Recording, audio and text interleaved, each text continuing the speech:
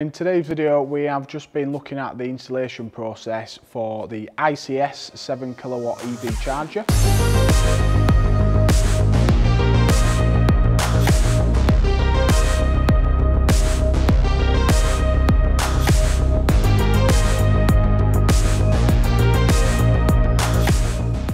So in terms of this charger, it's a good option for the consumer because it has a lot of safety devices in there, so the level of protection offered by this iCS charger is quite good.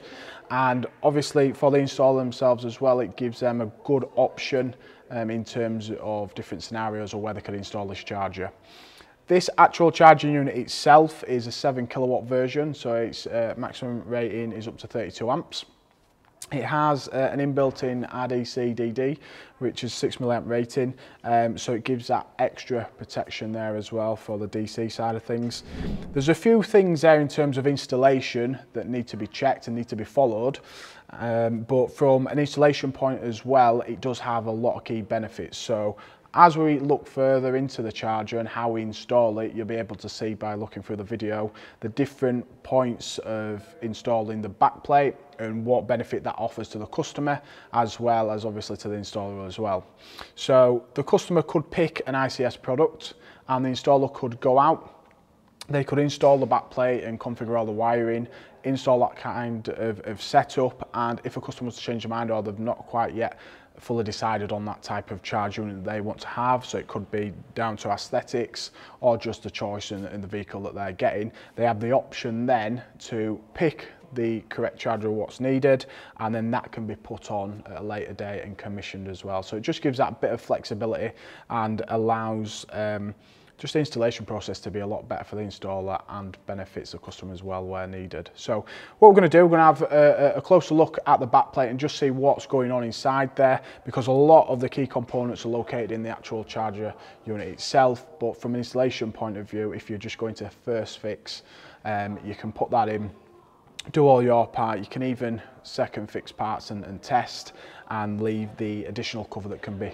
purchased separately and put that on at a later date as well, just to make things a lot better. So we'll have a closer look and we'll see what's going on inside the charger. Okay, so once you have removed the actual charging unit itself, you can see the back plate that we've installed previously. Obviously in this setup, this is just a mocked up dead rig in the workshop, but you can see from an installer's point of view, the actual charge unit itself just mounts clearly onto this unit here. So in terms of installation wise, you can bring your supply cable into the charger through various different points. It can either be entry from below, or you can do rear entry as shown on the diagrams, and it also has the pre-drilled out areas to bring the cables into. So once that cable is brought in, obviously there's various points. There's the clamp to clamp onto the cable, and then obviously the connection points. This actual charger can be installed in either a single ray, or it can also be installed as a three-phase system as well. So you can have single phase or you can have three-phase setups, and all you need to do is follow the wiring diagrams given in the actual manufacturer instructions, and it gives you clear indications across the top and underneath of where those conductors need to be terminated. It is recommended as well, obviously we've just put these in just to show you a clear indication of the wiring configuration for it, but it is recommended by the manufacturer that all connections do have crimp ends. So you use these little ferrules, you put those on, and you would terminate all connections securely into the charging connections, and making sure that you also torque these terminations up to the required torque setting. Once that is done and all connections have been checked, you would obviously go through all the inspection and testing procedures, ensuring everything complies with the current BS 7671 18th edition wiring regulations. Once that is done and you're happy with everything on that, you've got two options. You can either install the actual charge unit itself. If obviously this hasn't been put together, or the customer's not actually chose the actual charge unit, or for whatever reason you don't have this, you do have the option to fit a cover plate over the top. That plate obviously covers everything up here, and it is bolted with a security screw at the bottom, so it's nice and secure. And what that allows you to actually do is install the actual backplate, all the wiring to it, so everything's already pre-installed, and then the charger itself can be installed at a later date and commissioned as needed.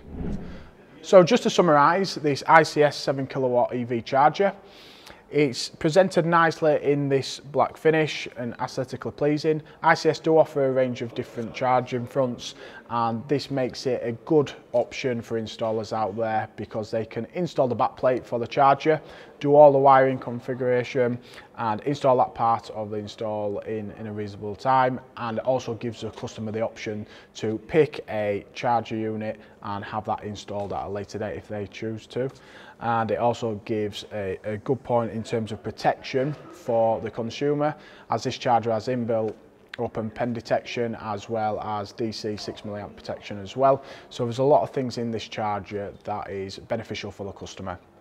It also does have many benefits in data connection, including cellular, so there's a lot of options there to allow the customer ease of use, and you'll see in upcoming videos just how that works and the commissioning side for this type of charger. Thanks for watching. If you like this video, please hit the like button and subscribe, and if you've got any comments or would like to know anything else about this charger, please pop those comments below. Thanks for watching, take care.